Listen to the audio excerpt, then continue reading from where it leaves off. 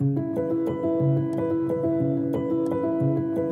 was out with a group of friends. There were 7 or 8 of us and 3 dogs. Diggory was in a field adjoining the track we were on. Suddenly we noticed he wasn't there. A bit after that, after more shouting, a couple of my friends went into the field and they found Diggory lying flat on the ground beside a metal cattle trough. Being a spaniel, he'd had his nose to the ground and basically gone careering into the trough, which was covered with grass, had not seen it, and had caused himself severe cervical trauma. We got our neurology team to assess him so that they could sort of confirm our suspicion that he had essentially paralysis with compromise of his respiratory muscles. Diggory was that ill that his basic functions were not that stable. And this is, when I speak about basic function, his breathing, his ability to eat, and absolutely as well with what he had, his ability to move around. Our main role was to help him with his breathing while he recovered, so he was mechanically ventilated for quite a prolonged period of time. The reason why he needed ventilation was not because he had any form of infection or any illness, but simply because the messages from the nerves were not going through to the muscles that facilitate breathing. As we felt that his respiratory sort of function was returning, we ended up placing a tracheostomy tube. This means it reduces the amount of effort that the lungs are actually going to use by taking out the space between the mouth and the neck. And we then use that for his ventilation.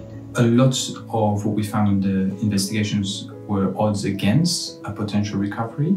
We came to the conclusion with the team that if he didn't make a major step forward, that we were going to have to say goodbye to him.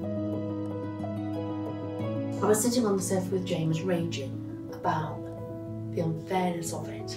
Why doesn't he qualify for a miracle? We had one last try, one more treatment. Chris wanted to try one more medication to help try and encourage him to breathe on his own a bit more. And the next day we came, as we thought, to say goodbye, and there had been a miracle. I came in and he was still with us.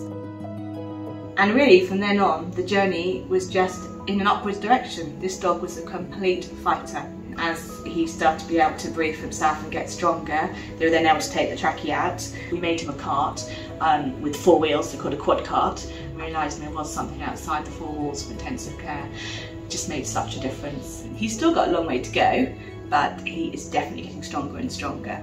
And we've just started doing some hydrotherapy with us to further try and build up his strength in his back legs.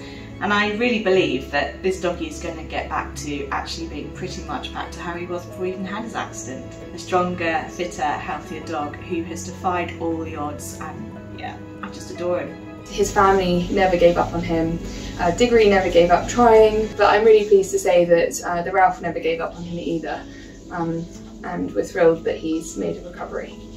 Couldn't have been a better outcome, and now it's just a question of thoroughly restoring his mobility, which is improving day by day.